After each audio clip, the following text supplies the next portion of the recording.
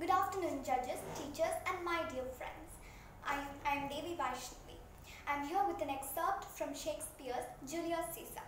Mark Antony proves that Caesar is not ambitious and tries to incite the feelings of the Roman citizens against the conspirators by showing them the wounds of Caesar. If you have tears, prepare to shed them now. You all do know this mantle.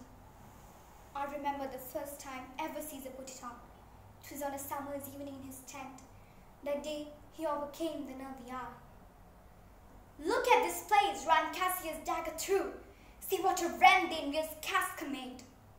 Through this, the well-beloved Brutus stabbed. And as he plucked his cursed steel away, mark how the blood of Caesar followed it, as rushing out of doors to be resolved, if Brutus so unkindly knocked, or no.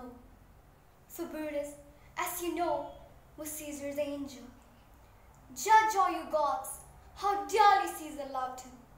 This was the most unkindest cut of all. For when the noble Caesar saw him stab, ingratitude more strong than traitor's arms, quite vanquished him, and burst his mighty heart, and in his mantle muffling up his face, even at the base of Pompey's statue, which all the while ran blood, great Caesar fell. Oh, what a fall was there, my countrymen!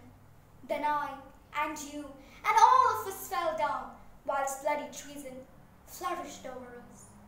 Thank you. Time taken was 1 minute 46 seconds.